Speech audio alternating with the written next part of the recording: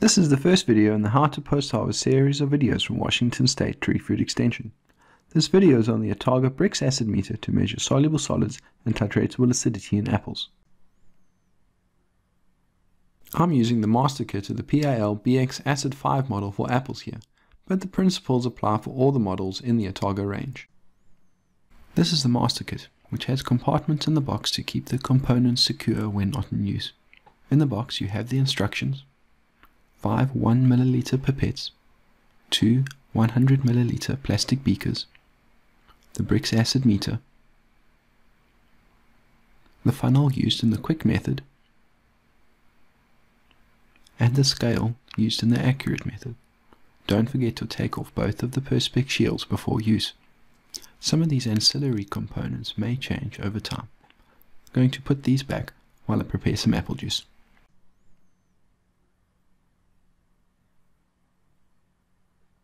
There are two measurement options. The first is a quick method, which involves the dilution of juice for the acid reading directly on the meter.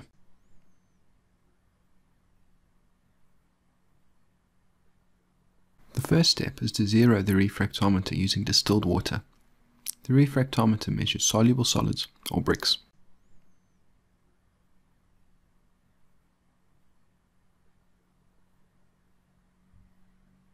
I prepared about 100 milliliters of juice previously. Once the meter has registered a zero reading, wipe the distilled water with tissue, making sure that it is clean and dry. Then press the zero button again to zero the acidity meter in air. Once that gives a zero reading, we are ready to start the assay. For the Brix reading, simply put about 1 milliliter of juice onto the meter using the pipette and press start.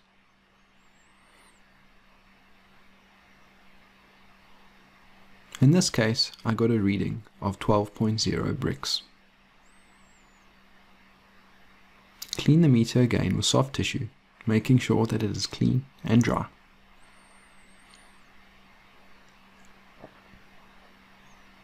Add the funnel to the meter and then put 0.2 milliliters of juice on the receptacle, which in this case was 4 drops.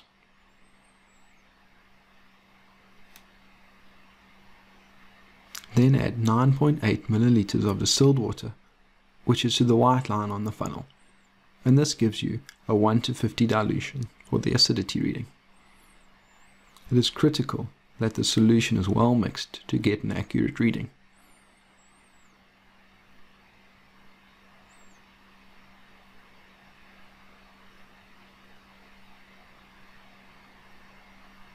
In this case, the acidity reading was 0.15%. If you'd like the Brix-Acid ratio, press the R button, which gives a ratio of 80.0 in this case. And that is all for the quick method.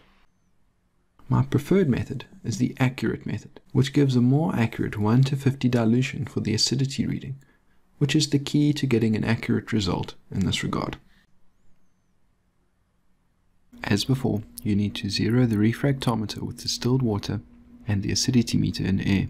I prepared a 1 to 50 dilution of juice to distilled water previously. This contains 1 milliliter of juice and 49 milliliters of water, which is measured using the scale. It is critical that this is done accurately.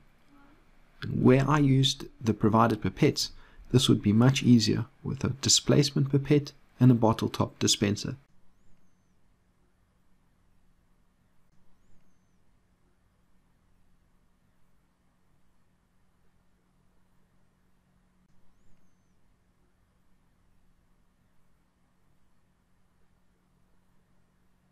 For the Brix measurement, dispense about 1 milliliter of juice onto the receptacle using the pipette and press start as before.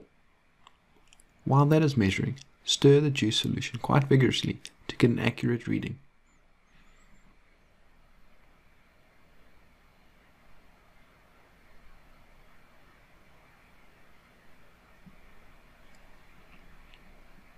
Clean the meter with soft tissue, making sure that it is clean and dry.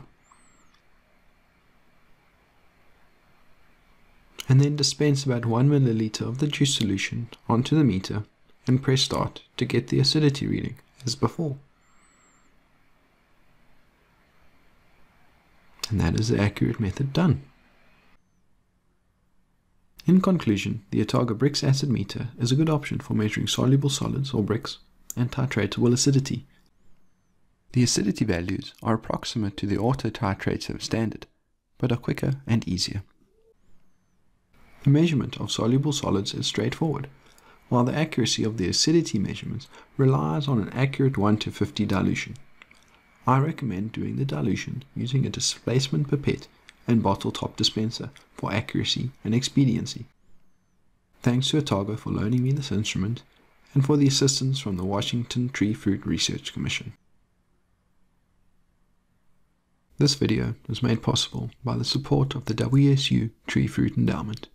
This has been Rob Blakey from Washington State University Extension. Cheers.